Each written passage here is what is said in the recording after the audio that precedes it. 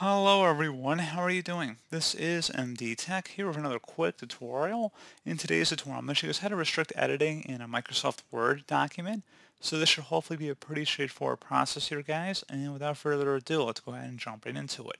So all you have to do is select the File tab up in the top left, go down and select Info, and then on the right side, select the Protect Document button.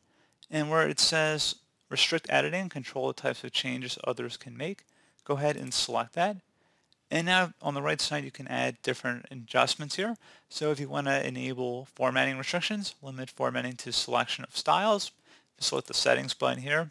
If you want to limit the formatting to selection of styles, you can go ahead and customize that if you choose to do so.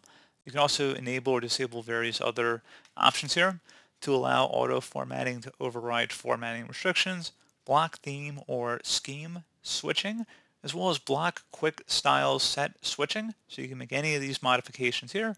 And you can also select the recommended minimum as well, which is Microsoft's recommended styles that they would recommend allowing here. And you would select OK to save that.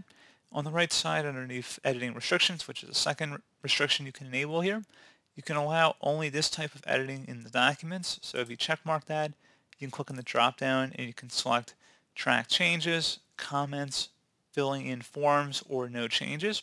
So very useful in certain situations in which you would need those options. And you can also set exceptions for certain users who are allowed to freely edit them.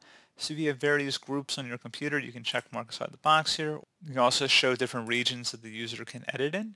So if you had various parts of the Word document open, you could see that. And you can also click on more users here and actually add different users that have this exception. And you can also start enforcement whenever you want. So where it says yes, start protection, click on that. You could either do a password protection or user authentication. So one or the other, those are your two options to enforce this. And that's pretty much it. So as always, thank you guys for watching this brief tutorial. I do hope I was able to help you out, and I do look forward to catching you all in the next tutorial. Goodbye.